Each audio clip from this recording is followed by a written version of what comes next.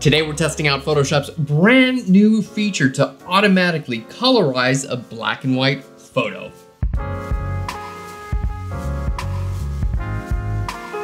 Hey there and welcome to PHLEARN. My name is Aaron Nace and I'm super excited about this latest addition to Photoshop. It's part of their neural filters, which involves basically sending your image into the cloud and having Adobe's AI process this image based on millions of other photos. It's actually pretty good. So today we're gonna be testing it out on two different examples. So we're starting off with two different sample images, one that's black and white and one that we're going to actually wind up converting to black and white, and then we can test how well this tool does to turn it back into color again. So let's go ahead and start with our black and white image. I'm gonna hit F for full screen. By the way, you can download these sample images on PHLEARN, just follow the link right down below. So get to our new tool. We're gonna go to Filter and down to Neural Filters. Now, I will say this is available in Photoshop 2021. So if you're a Creative Cloud subscriber, just make sure you update your software. You'll get access to this. It's technically in beta, but we still get access to it, which is super fun. So let's go to our Neural Filters. And here we're gonna see our Neural Filters pop up. You can see it's loading because it's actually sending the image into the cloud, which means you have to be connected to the internet in order for this to work. If you turn off your Wi-Fi, no dice.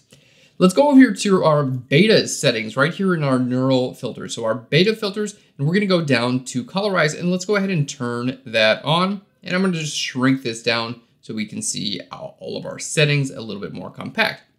And as you can see on the left, it's already colorized the image. And I gotta say, from like basically one click to this, I'm pretty impressed. It does a really good job. Again, it's not exactly what I would, I wouldn't necessarily think, hey, this is a perfect color photo, but let's go ahead down here and see what settings we can actually use, because there are a couple of them and it's a little bit confusing. So we're just gonna start with our sliders down here on the bottom. Basically, this is just changing the overall tint of your scene. So you could make it more red or less red. This doesn't have to do with how each individual object is colored. So these sliders, in my opinion, I'm probably not gonna use them that often. Maybe if you just feel the image is too warm or a little too cool. I don't know, maybe you can make some subtle adjustments, but honestly, that could be done with a curves adjustment layer very easily. What I'm interested in is the technology that is trying to recognize people's faces and then color them appropriately with their image database in the cloud.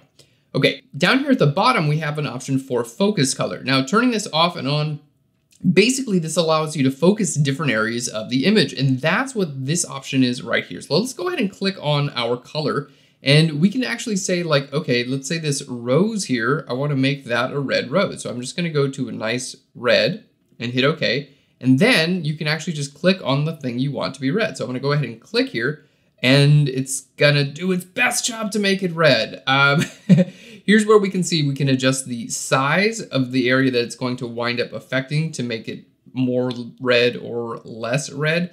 You can see it's not exactly doing what I want. Maybe I'll try moving this around just a little bit and seeing what it does. You can see if I put it right behind our subject, this area becomes red. If I put it up there, then that area becomes red. If I put it on my subject's scarf, then kind of a lot of stuff becomes red. So great technology, but I think they still have a little bit ways to go in terms of object recognition. I'm clearly putting this on the rose and it's coloring the background as well. So what's my advice? So far, I found that if I just minus this out and like don't even use this, so they have the select your focal point and create a focal point with a color here, it seems to just do a better job without that altogether. So we do have a few different options for how we're going to output this. We can do a new layer. We can do a duplicate layer with a mask. And I'm just gonna go to new layer here. And then we can choose to just see the effect off and on. It's all, I gotta say, all in all pretty good. Let's hit okay there and analyze our image. It's just put it on a new layer so I can turn this off and on at any time.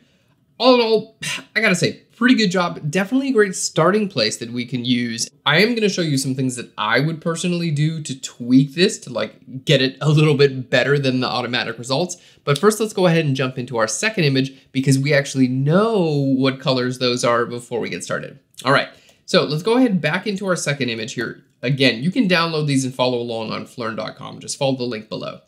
So this is a great image. We've got people with different skin tones. We've got backgrounds. We've got blue jeans. There's a lot going on in this photo. Let's see how the tool does. So first thing I want to do is just duplicate our layer. Controller Command J to duplicate it. Okay, we're going to go to Image Adjustments and I'm going to go do Desaturate, and that just takes away all the color. So now we're going to let the Adobe filters try to add it again. Let's see how it does. So let's go ahead and bring this right over here. Again, filter down to Neural Filters. Let's just open this up here. It takes a second to kind of send your image to the cloud. So we're going to go to our beta filters and then over here to colorize. Let's go ahead and just turn that back on. And then I'm just going to go ahead and make this a little bit smaller. So again, we can see, I gotta say, as far as like recognizing skin tone, it did a pretty good job here. It applied, what I would consider relatively, decent skin tone to both of my subjects. It kind of missed their, tummies a little bit. This person has skin on their face and not over here. And then blue jeans, a little bit of a miss here as well. But again, still a pretty good job. Here you can see, in testing out this tool, and this is a testing video, right? It's a brand new feature in beta. I was like, okay, cool. Can I just like click a color and then select the blue jeans and it'll make the blue jeans blue? But as you can see, it's not really doing exactly what I want. I kind of try to bring that down here and say, I think they've got some object recognition. It's still pretty good. But it definitely needs a little bit of work because, at this point I can just say, make the blue jeans blue, but as you can see, it's coloring the background and things like that. So I'm just going to minus that out and we're going to go with this as it is. I do recommend popping this onto a new layer. So your output is going to be a new layer. So let's hit OK there. And now it's time for what I would do to actually start improving this a little bit, because I do think we have a pretty good base here. It just missed a couple things. So let's go ahead and create a new layer. I'm gonna just go to my blending modes here. We're gonna go from normal all the way down to the very, very bottom to color. Okay, so I've got a color blend mode selected. Now I can hit B for the brush tool. I can hold Alt or Option to sample colors. And then I can simply just paint right over the areas where like I know I want this person's tummy to be this color, because I want it to be basically, really similar to, there we go, just grab that color there. I want it to be similar to the rest of this image, which is fantastic. This blue jean color I don't mind so much, so I'm just gonna go ahead and paint that down and fill out the rest of these blue jeans. There we go. So you can see this doesn't really take too long. I'm just gonna keep painting it on this person's blue jeans as well. I'm kind of just going with the color themes that the tool provided me with, so I'm not like totally starting from scratch here, because I think that's realistic in a situation where you actually would be starting from a pure black and white photo. There we go. Maybe that's just a little bit too saturated there, but all in all, let's see, pretty good. I'm gonna just change this. Let's change our brush opacity down to like 20% for a little bit more of a subtle effect here. There we go. And we'll just kind of paint this in for that shadow area that I didn't think was, kind of working for us right there. And then our background in general, I think we can get rid of. There we go. Let me just make my brush a little bit, bring up my opacity a little bit so I can kind of paint a little bit more. And then I'm just going to kind of clean up the background color in general. And as you can see, this doesn't really take that long, and we were able to make a pretty big difference on the photograph itself. Let me just make sure that those, colors extend through the fingertips. We don't want blue fingertips. There we go. So turning up, let me make sure I get this hand too. All right. Fantastic. So turning this off and on, you can see we're able to make a pretty big change. I think this is a little bit too saturated right there. So what I'm gonna do is just grab our lasso tool and I'm just gonna like select around the area that I think I did too much saturation. I'm gonna hit Controller Command U, and this just allows me to adjust my hue or saturation just in that area. So you can see I could bump that up or down.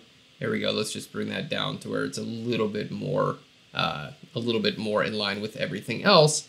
And then, you know what? I think her face is a little too saturated. But again, I can just select that with the lasso tool really pretty quick here. Hit Controller Command U, and then I'm just gonna bring that saturation down just a little bit. There we go, maybe a little bit more.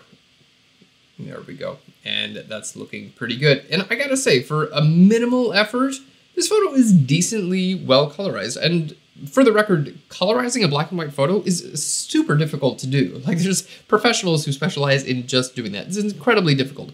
So the fact that we were able to get any of this pretty good. Let's go ahead and compare the before and after. So this is kind of like the best result that I was able to get from the Colorize tool and then cleaning it up here a little bit. But here's our before. So this is, everything, this is the color photo as is, and this is the Colorize process as it's coming. So as we can see, pretty good. The tool definitely has a ways to go, but we are on the right direction. I wouldn't be surprised if in a few years this tool starts to get really powerful, especially as object recognition gets a little bit better in the cloud.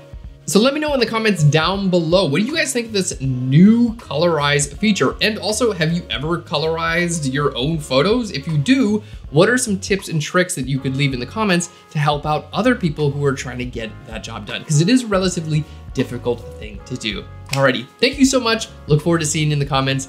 Bye everyone.